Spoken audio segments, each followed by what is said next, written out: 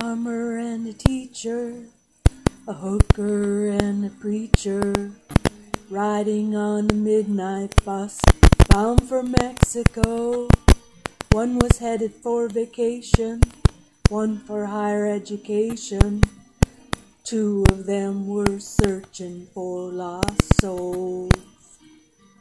That driver never ever saw the stop sign.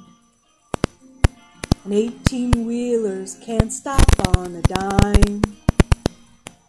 There are 3 wooden crosses on the right side of the highway. Why there's not 4 of them, heaven only knows.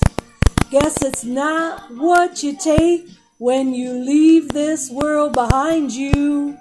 It's what you leave behind you when you go. That farmer left to harvest a home and 80 acres, the faith and love for growing things in his young son's heart. And the teacher left her wisdom in the minds of lots of children, did her best to give them all a better start. And that preacher whispered, "Can't you see the promised land?" as he laid his blood-stained Bible in that hooker's hand. There are 3 wooden crosses on the right side of the highway. Why there's not 4 of them, heaven only knows.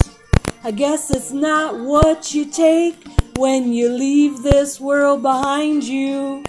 It's what you leave behind you when you go. That's the story that our preacher told last Sunday.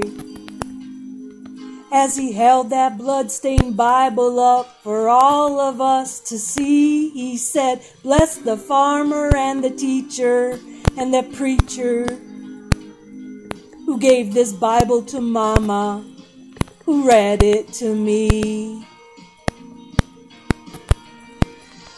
There are 3 wooden crosses on the right side of the highway. Why there's not 4 of them, now I guess we know. I guess it's not what you take when you leave this world behind you. It's what you leave behind you when you go. There are 3 wooden crosses on the right side of the highway.